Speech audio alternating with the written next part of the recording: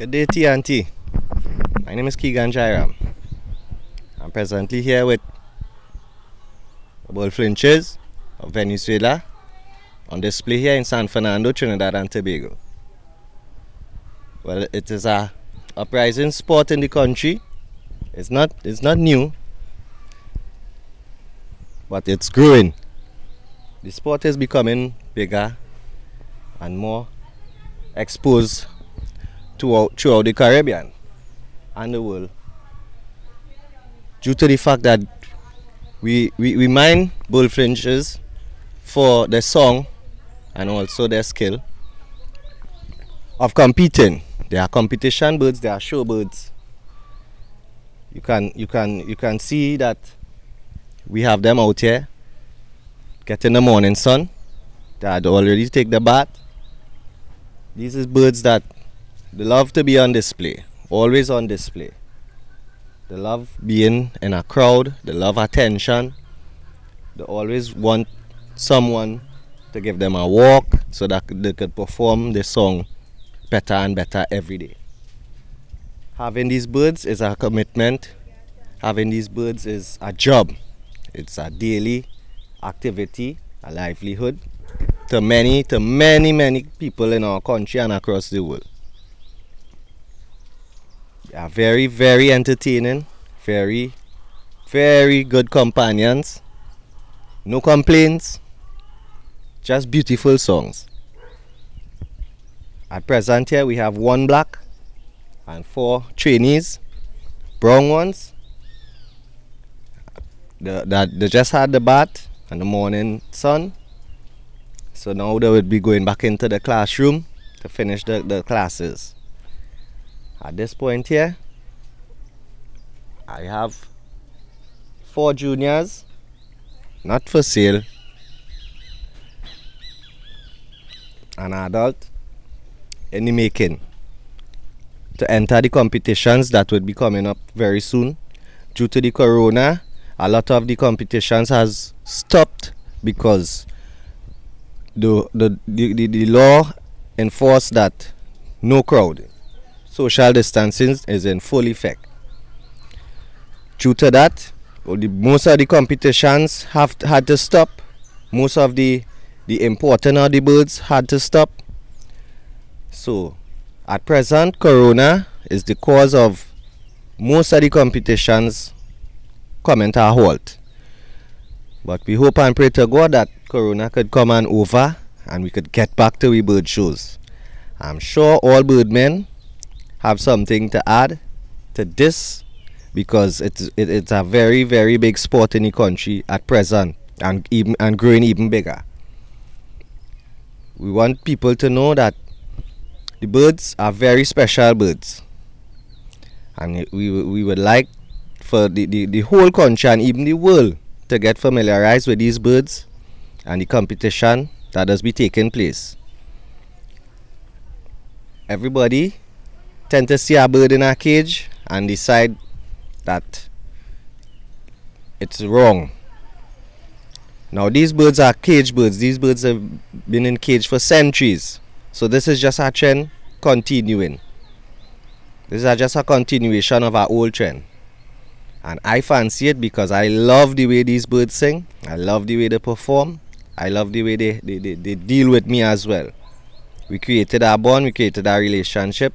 Like about 3 years ago, I started mining birds, and up to this point, I'm presently a bird owner, trying to be a trainer or a teacher, and this is my hobby, this is my livelihood, this is my sport.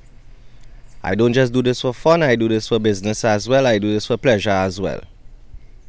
A lot of birdmen do the same.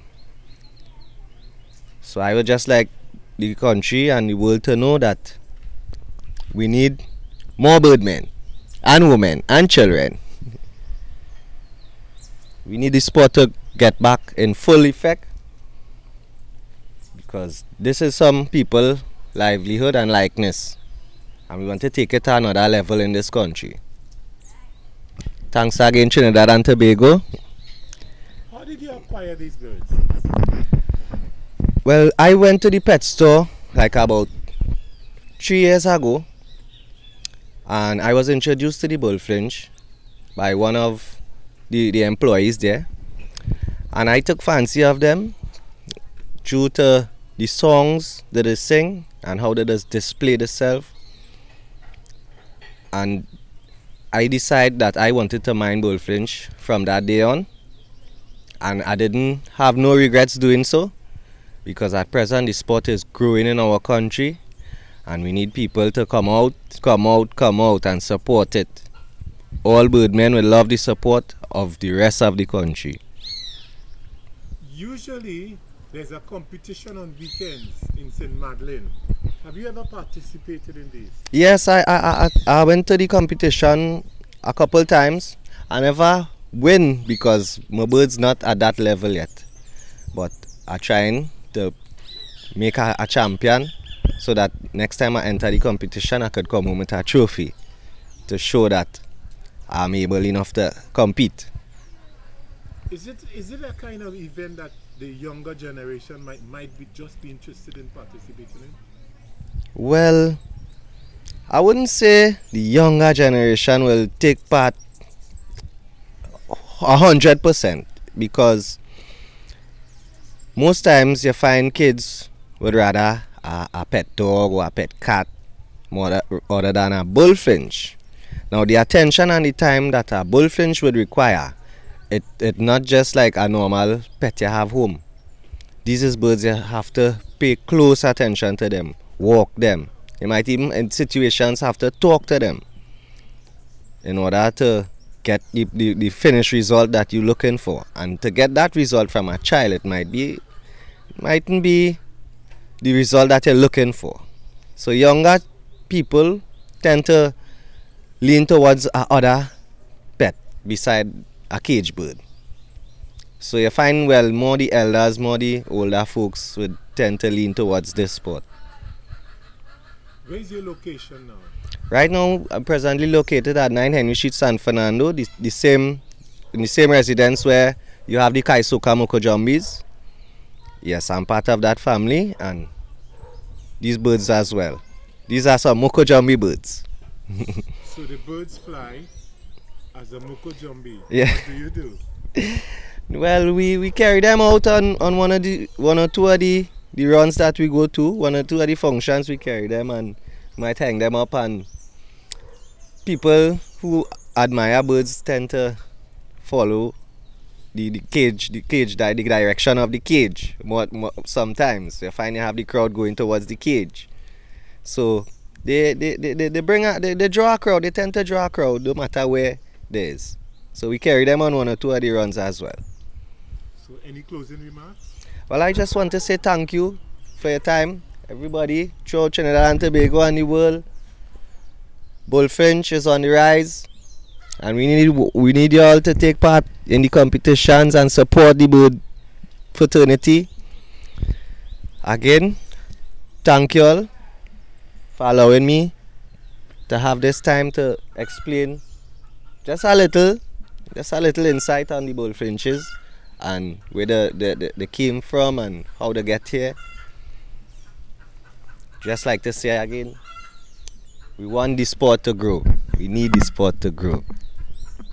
Thank you, sir. Thank you.